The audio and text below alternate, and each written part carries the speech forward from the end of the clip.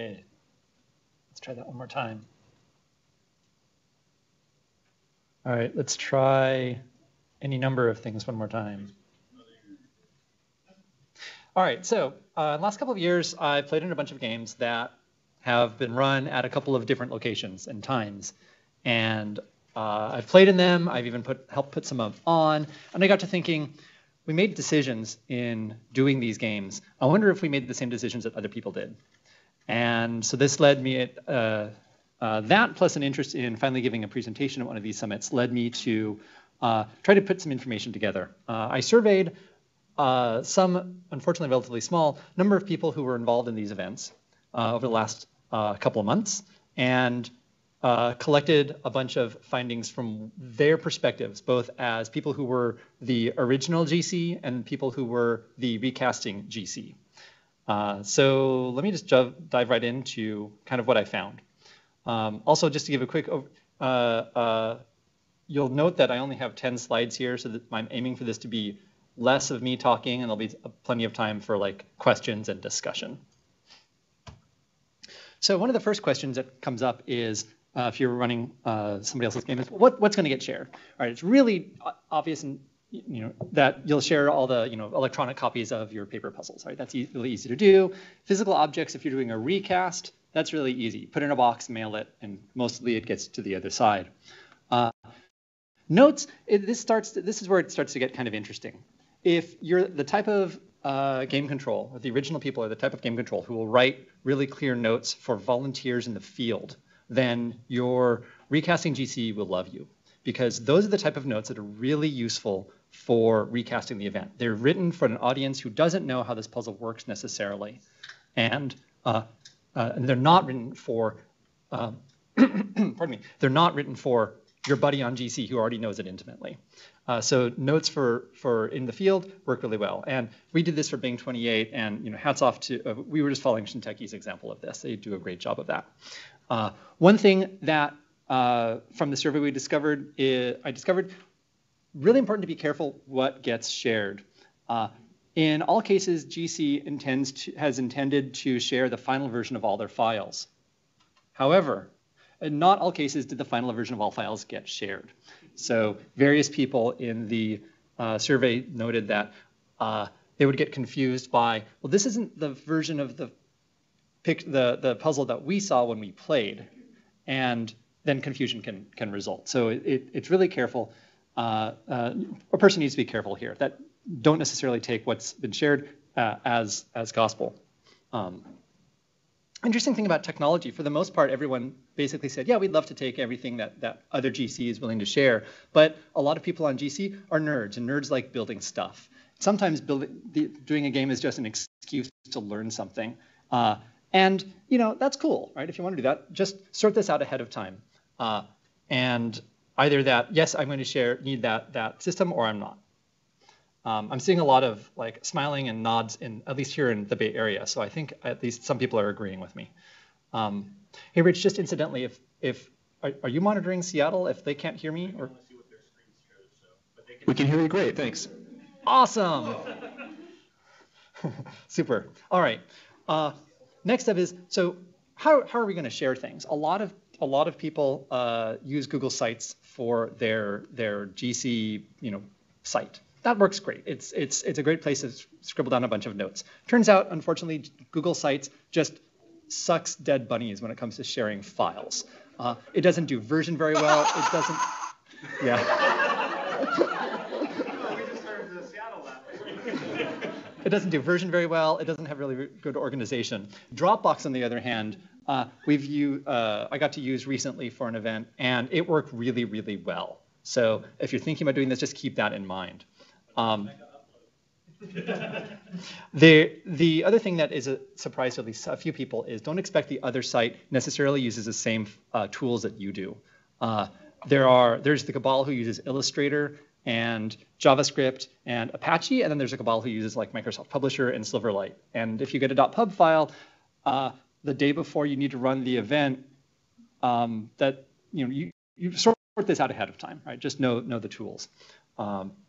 Having a conference call walkthrough after you've You've shared the permission on your site. You've mailed that big ass box of physical objects to the other site. That conference call walkthrough is a really useful tool to cover all the little incidentals that you just wouldn't have thought to discuss that aren't on the site, that didn't get mailed, that you can explain when other GC says, so you sent me this box and it has a bunch of like little broken bits. Like, oh God, no, that they were one big bit before. The conference call is really good. It's also really useful for setting up an introduction of all the recasting GC with all the original GC. So that when you need to subsequently have an email correspondence between two of those people, they've at least had a conference call introduction. So near as I can tell, nobody I spoke to was in an event that turned a profit. I'm now kind of wondering if anyone's ever run an event that's turned a profit.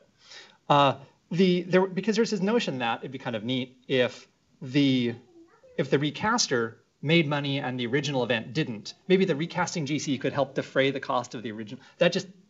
It's a neat idea, but it hasn't come up yet. It's probably worth setting expectations between the two GCs ahead of time, though, because this is a really awkward thing to discuss at the end, especially when maybe recasting GC says, oh, well, we have an extra $200. What should we do with it? Let's buy, extra bagels for everyone. Whereas original GC might say, well, you could help pay for that really expensive thing. Anyway, one of the themes you're going to hear from me in the remaining 5 slides is set expectations with your other GC ahead of time. That's really just one of the important things here. Probably the biggest issue that you do need to sort out is where does editorial control lie when it comes to modifying puzzles? And there's a spectrum. On the one end of the spectrum, a puzzle might have a bug. Happens just occasionally. Do you want to fix those bugs? Probably. Start heading down that spectrum. Maybe you want to change the puzzle order because the locations in the Bay Area are just laid out differently than in Seattle. Maybe you want to now improve the puzzle, make it a little more elegant. You had an idea that you think it will work out better than those people down in the Bay Area did. Okay, now suppose you want to change the entire story arc at the last third of the event, just because you think that maybe it would work better. Maybe you want to change the meta puzzle at the very end of the event. This is a spectrum. Where do you want to draw the line? There's another question here, which is, does the original GC get to or want to review all the changes that recasting GC will make? Again, set the expectations on the outset. But this is, again, a really awkward thing to set halfway through when recasting GC starts making changes to puzzles and then original GC says, OMG, what? No. So this is an important question to ask ahead of time. And it's related to this next point, which is when you're doing this recast, are you aiming for this to be a rerun of a previous event where it feels like it was part of the same event? It's all the same experience? Or does this feel like it was inspired by the original event, but it's based on the same soup of puzzles, and you might have a bunch of things different? So here's a few specific examples. The Who recast was really meant to feel like the same original event. And I'll let people who played say whether they felt that it hit that. Bing 28, on the other hand, from the original GC's point of view, the goal was simply to have the same puzzles and sort of core feeling of the event, which was we had glowy things at night. Anything more, any higher fidelity than that is kind of gravy on top. But these are, again, two spectrums. I think generalizing a little bit from some of the other comments I got in the survey, these longer games, they're kind of epic adventures, and people who want to play in them want to feel, if they're playing in the recast, they want to feel that they had the same epic adventure that their friends who played at the other site had. Whereas if you're playing in a shorter game, it really just, you want to feel like you had sort of the same general experience. And if you end up getting even a different meta puzzle at the end, not a big deal.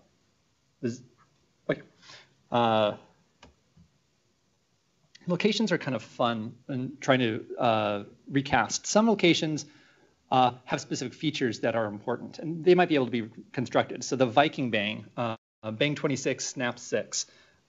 Seattle had this great puzzle that was based on in Bergen Plaza, I believe it was, and it had these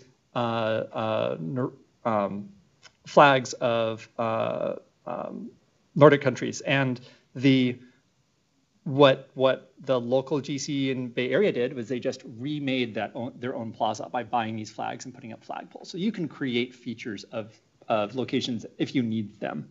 The more difficult ones is when you need meta features of locations. For example, you need to know that you're in a particular city or county. The GC who reran the co-ed SF minigame, the GC who reran Bang 28 as Snap 8, basically fudged this by just reminding teams ahead of time. This didn't really bother participants. He just said, by the way, know that the original event was held at, whatever the name of that park was, Morgan Hill, Santa Clara County, et cetera, et cetera. I now spoiled that puzzle for you, but it's okay. So almost wrapping up here. So the ultimate question here is it easier? Is it easier to recast an event than it is to run a new event? Yes, with a maybe. What you get if you're recasting is a bunch of puzzles that work, right? They've been tested by scores of teams, 100 people. So you have a lot of great playtest data. But it depends on what event you're putting on. If you're putting on a Bang, that's probably most of the work, right? That plus a couple of street corners, and you could almost throw together a Bang that very quickly. I exaggerate. For longer games, though, there's a lot more work involved. And I think Bob may even go into some detail in a few minutes about that, where there's scouting, there's negotiating with your locations, there's buying food, there's still doing an on-site playtest of a weekend-long event. Having those puzzles that already just work, that's a big help, but that's not all of it. So if you think you can recast an event with a couple of weekends of work, like if you can recast a weekend-long event, you're wrong. But is it going to be less work than putting one on together from scratch? Probably not. One respondent did point out a good point, made a good point in his survey, that person's survey, that recasting is a nice way of getting yourself into putting on an event. What I've heard from people who are, not just those people who I surveyed, but other people as well, that, why have you never put on, or sorry, that sounds accusatory. Have you ever thought about putting on an event? And the response is, oh my gosh, I could never come up with a puzzle, let alone 8, let alone 12, let alone 20. Well, recasting is a means of being given a bunch of puzzles that just work. Now you have to do only the work that you think you can already do, right? Find some locations, find some friends to help you. So it's a good way to get into doing that. And again, the theme that I've said in a couple of these slides is just set expectations between original GC and recasting GC, so that nobody is surprised at the end. Especially about editorial control, about what that event should feel like, about how you're going to deal with money, and other changes. So that's a set of slides I've got, and hopefully I have time for a few questions and some discussion if there's any. Okay, so you talked about documenting and being able to transfer knowledge, like about scouting in particular. What are the sort of things that maybe lessons learned that you've wanted to communicate to people about scouting particular puzzles? I'm not sure I quite follow what you're asking. Well, so there's certain things like make sure there's bathrooms available, make sure there's a checklist. What's on your checklist? So I think that question is a little outside of just recasting. I mean, I could answer that, but I think it's a little outside of specifically for recasting. I mean, because when it comes to scouting for puzzle in that way, so let me answer a slightly different question. Okay. Scouting when you already have a set of puzzles does change what you're looking for. Whereas before, when the Burninators have put on puzzle events, we kind of have some ideas for puzzles, but we also just kind of are looking for interesting locations. And we can change one or the other to match a really great location, a really great puzzle. Whereas if you're given, all right, here's the 24 puzzles for this event, you really can't change any of those puzzles a lot. One interesting thing we learned from Who was one of the puzzles, the one with the glass eye. That puzzle was inspired by a location, the glass bridge in Tacoma at the Chihuly Museum. So that was the location. My understanding was the location was chosen first. That gave way to a really neat a neat artifact for a puzzle. When it came down here to the Bay Area, we then looked for a location that would match the puzzle, but then we what was interesting is that we did not understand the causal connection, location led to puzzle, until later. And down here in the Bay Area, kind of the causal connection went the other direction. We had that interesting puzzle. We went looking for a good matching location. So in some ways, it's kind of nice to know what those connections are, because if you do need to change something, if you're like, wow, I can't find a glass studio. Is it really important that it be a glass studio? Maybe the answer is no, or maybe it's okay to change the puzzle. There's a Seattle question. Okay, Seattle, let's hear Question it. from Seattle. You mentioned in your second slide, I think, about sometimes the other GC would want to rebuild something. Do you have a concrete example? I mean, were you talking about software tools? Were you talking about puzzles? Or I just didn't know what was represented? Sure. So one thing that happened in Who is we had in the Into the Woods puzzle, it had a telephone system. You had to call in and provide some information, and it gave you some information back. This is a puzzle that had the little boxes with blinky lights. And we ended up rebuilding the telephone dial-in system locally here.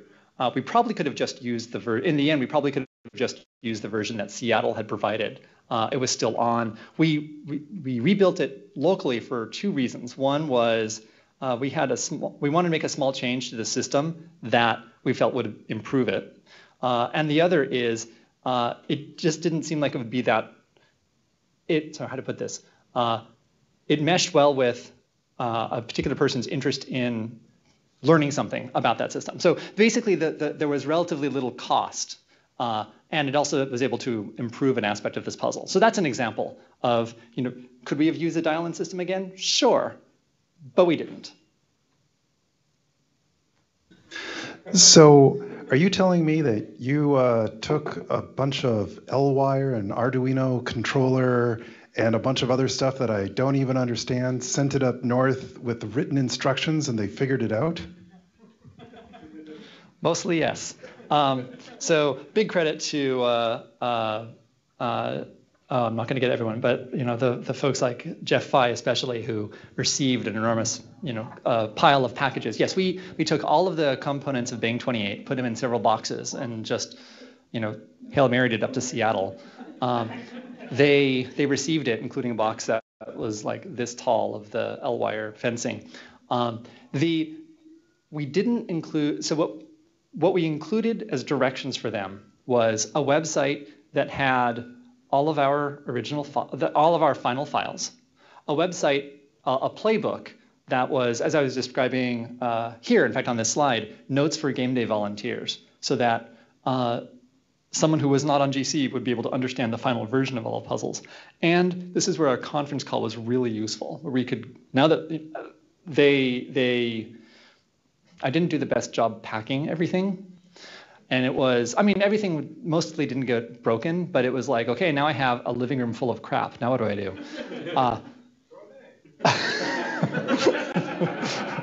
Throw Bang, yes, exactly.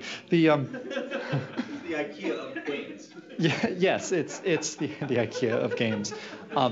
This is what the conference call is really useful for, is, so I now have a lot of little pieces. Nowhere on the website would it even have made sense to try to document, like, piece A goes with piece B, but it would be a lot easier to say, like, okay, here is, you should be looking at these things. They kind of go together. Oh, I understand. And it made for that connection. Yeah, the Bang 28 was kind of extreme in how much physical stuff we had to send. Who had plenty of stuff to send as well, though.